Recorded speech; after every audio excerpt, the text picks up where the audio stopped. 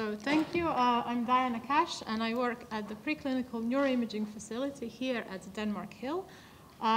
So we're also called the Brain Center, and we aim to use non-invasive translational imaging, such as MRI, plus other methods, to develop and optimize biomarkers for neuroscience. So we work with laboratory experimental animals, and in this short presentation, I hope to show you how imaging in animals can be very directly related to imaging in humans, even in relation to some of the more sophisticated psychiatric and behavioral disturbances such as stress, depression. Those of you that work with animals already know this, and some of you might have come across this kind of headline from the Science magazine from a few years ago, showcasing research that even mice can exhibit very human-like emotions such as empathy. Before I tell you about depressed rats and stressed mice, I want to briefly mention another animal that is the seahorse, also known as the hippocampus. As a lot of you know, hippocampus is also a name of part of our brain, which is part of the limbic system, lying deep inside of our head, below the cortex. And it has this circular crescent shape, which, if you squint, it resembles sort of lying down seahorse. Now, the function of this organ or the network has nothing to do with the seahorse, but much to do with some of these very important behavioral and cognitive functions, such as memory, learning, spatial navigation. And we know that this part of the brain shrinks, particularly in disorders such as Alzheimer's disease, and it's largely responsible for the profound loss of memory and behavioral disturbances that the patients experience.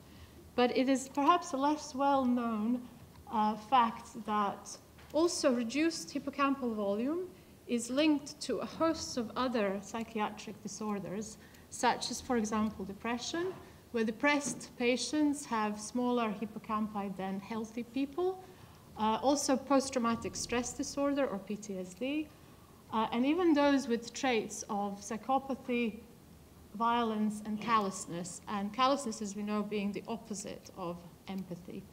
So why am I telling you all this? For the past few years, we have been involved in the work of an EU consortium called Matrix, whose aim was to study mechanisms and treatments of conduct disorders. And so we collaborated with scientists from EU countries by imaging their mouse models, or their rodent models. And one of the most common findings in this work was actually change or the reduction in their hippocampi. And just for your orientation, shown here is an MRI image of a mouse brain with the hippocampus depicted in green.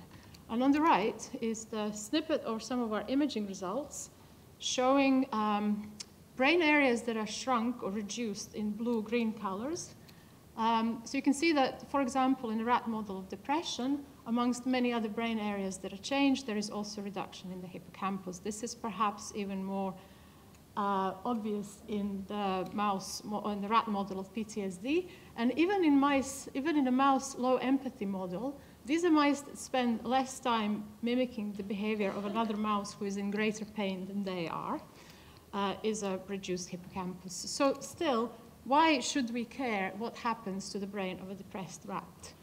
This is because we believe that such translational animal experiments allow us to probe more deeply the underlying biology of the human brain. Because human imaging, especially, is inherently limited. There's only so much we can do to human beings, apart from interview them, do some behavioral testing, take blood, etc. But with the translational or comparative animal work, we can do more to look at their brain tissue more closely by histology. We can edit their genetics, and we can perform longitudinal studies.